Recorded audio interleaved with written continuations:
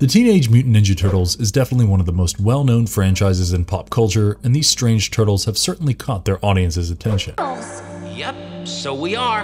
I can't handle this. From their unique physiology to their miraculous healing powers and abilities, the Teenage Mutant Ninja Turtles are unique creatures who go beyond stereotypical depictions of turtles as slow animals. Try these on for size.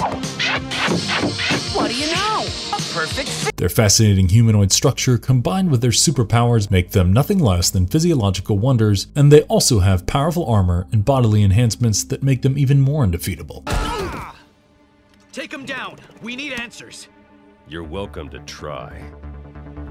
Today we will be exploring the anatomy of these mutant turtles and tell you everything about them. Before we go into our explanation, we have a very small request. If you like our content, please support us by subscribing to our channel. This is a small click for you, but for us it means a lot. Thank you, and let's begin. Do that.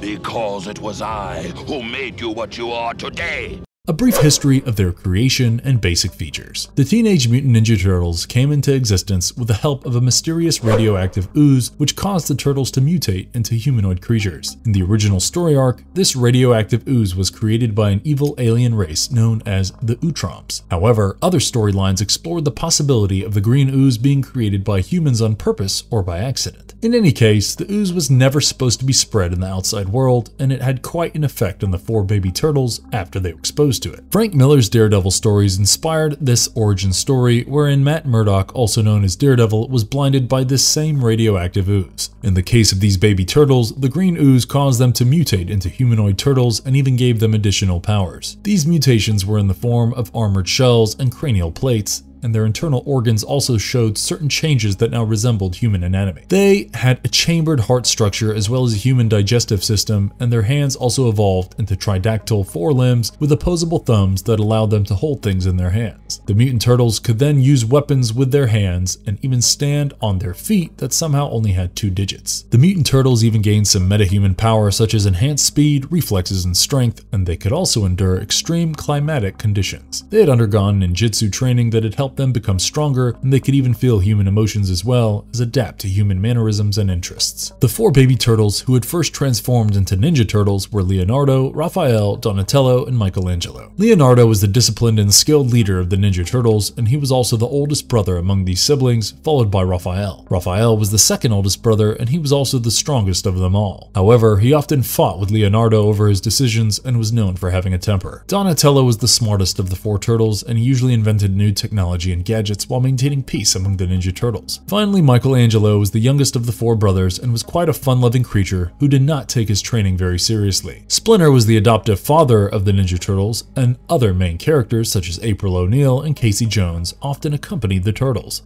Without Cowabunga! Now what? Are the mutant turtles warm-blooded creatures? There is no concrete scene confirming that the turtles are warm-blooded creatures, but various fan theories have concluded that they are warm-blooded. Firstly, the turtles are seen exhaling warm air in multiple scenarios, which is only seen among warm-blooded creatures when their bodily heating is warmer than the outside temperature. If the turtles were cold-blooded, their internal temperature would not have exceeded their surroundings' temperature, and they would certainly not have been exhaling warm air. The turtles also use blankets in certain temperatures, and they are seen shivering in the cold while also sweating in hot weather, which further proves that they are warm-blooded mammals. How about some egg flu young? How did their insanely strong turtle shells work? The Ninja Turtles have incredibly strong shells that are quite similar to regular turtle shells, and the plastron and the carapace of the shell cover their vital bodily organs. These shells have smaller sections where one can clearly see how they are connected to their organs and how the turtle bones come together to form the shell. The Ninja Turtle shell is a replacement for their abdomen muscles and collarbones, and they are essentially a middle ground that helps them maintain a turtle-like appearance while also enabling them to act as humanoids. These shells are super hard and bulletproof, ensuring that the Ninja Turtles are well protected in any battle. Shells serve as a shield that protects them from any attacks coming their way, and it sometimes even helps them to knock their opponents off their feet by hurling toward themselves and attacking them with the full force of their shells. Moreover, the Ninja Turtles could use their shells to hide from their opponents, and they could quickly duck inside the shell. Their spine was located at the top of the shell, which allowed the turtles to retract into the shell whenever they wanted. The shells were designed to support the turtles' entire body weight, and they indeed had quite a complex body structure.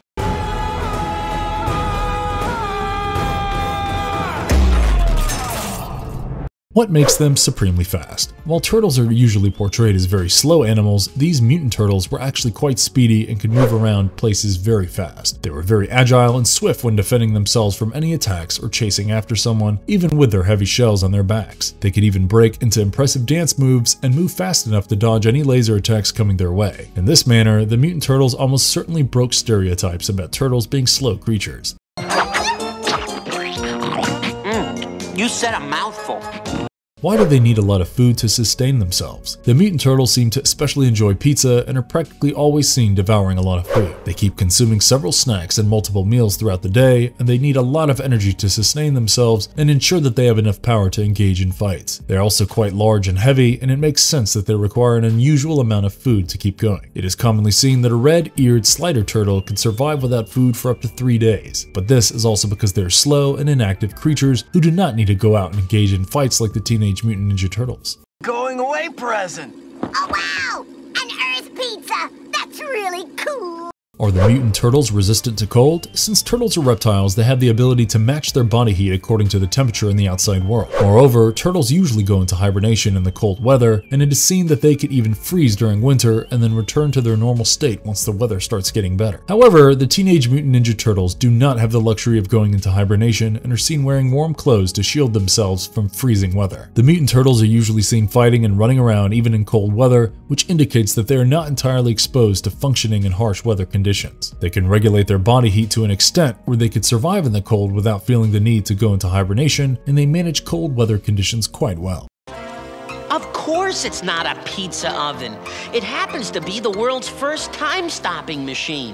Did Donatello also have a cyborg body? During the Image Comics story arc, Donatello ends up in a fight against cyborgs wherein he is attacked and dropped out of a helicopter. The fall from the height greatly injured his body, but he ended up merging with one of the cyborgs during this incident. There was also a great chance that Donatello might end up losing his senses after the cyborg's CPU had merged with his brain, and there was a risk that the CPU would then take control of his mind. Donatello also started showing changes in his behavior after this incident, and he was seen exhibiting aggressive behaviors wherein he often went after his enemies without feeling any sense of remorse or empathy. He also had a cyborg body complete with permanent armor and advanced blaster weapons, which made him even more powerful than before.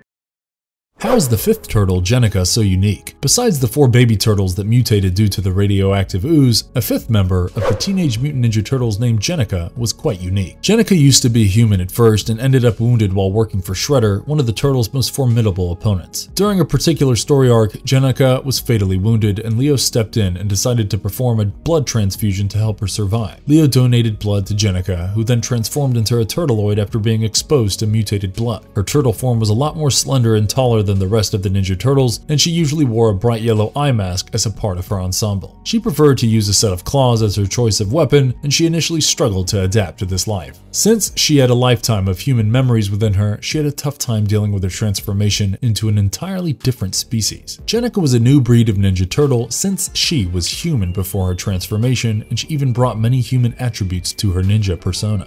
Started becoming human. I had most recently been with Yoshi.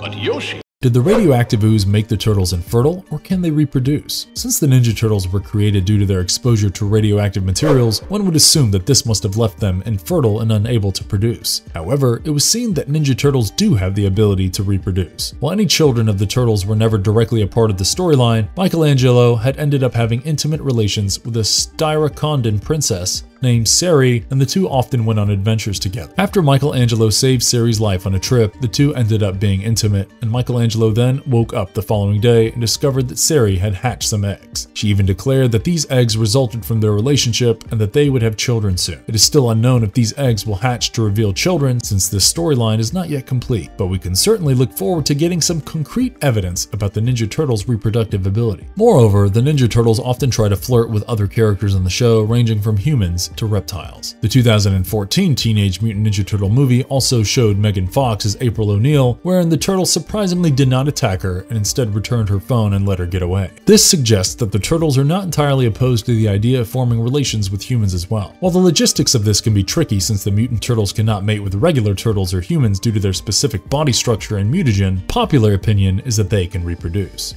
Yes! I made it to the 13th level! I'm winning!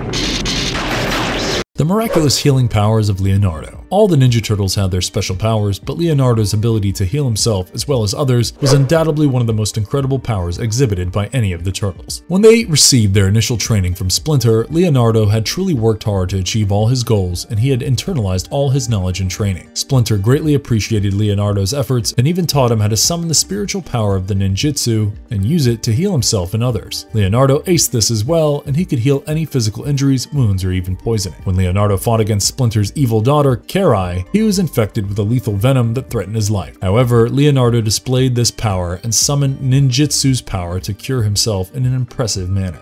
They're heading south. No, north. They're heading south and north. How did the Turtles explore another realm? The Turtles have often tried to meditate and connect with their spiritual plane, and Splinter helped them form connections to the other side. The Turtles primarily use this connection to tap into the spiritual realm, communicate with Splinter, or even converse with their inner demons. In most cases, the Turtles use this ability to reach out to Splinter and seek his guidance whenever he was inaccessible. On one such occasion, Leonardo and the other Ninja Turtles struggled to contact Splinter while staying in a cabin in the forest. They then decided to meditate for some days and finally communicate with him in the spiritual realm. After establishing this connection, Splinter asked them to go on different individual journeys to conquer their challenges and face their enemies, and the Ninja Turtles emerged stronger than ever after following this advice.